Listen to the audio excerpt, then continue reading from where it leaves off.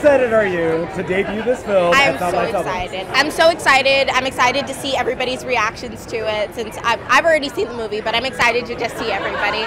Oh my God, Evan. Yeah.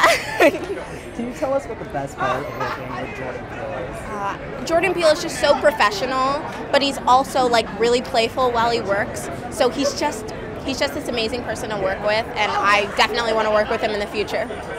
Can you tell me, like, what is the best part about playing two totally different roles? That's gotta be great. Yeah, like I didn't really think that I could go this far in my acting level, but I think that just, I don't know, I think that it's just being around everybody, it kind of brings me out of my shell, and I'm just so excited that I can play two totally, polar opposites. Right.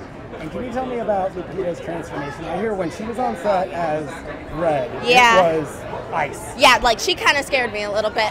She kind of transformed into, her doppelganger and just like doesn't really speak that much, and like her face is just, I mean, she looks beautiful all the time, but she just looks really, evil.